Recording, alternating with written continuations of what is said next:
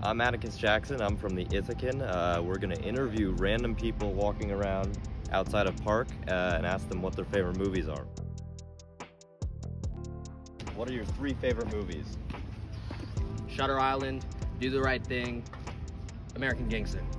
Favorite movies? It's probably the Spartan 300. Back to the Future is one of them. I'm gonna have to go with The Dark Knight, and then I think the third one I said was Cars.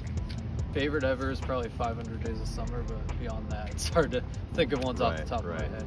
I mean, right now it's Barbie, but I'm biased because I've just seen it like several times, and it's just a masterpiece. I love a good war movie. I love me Dunkirk, Oppenheimer, I'm a big Christopher Nolan fan.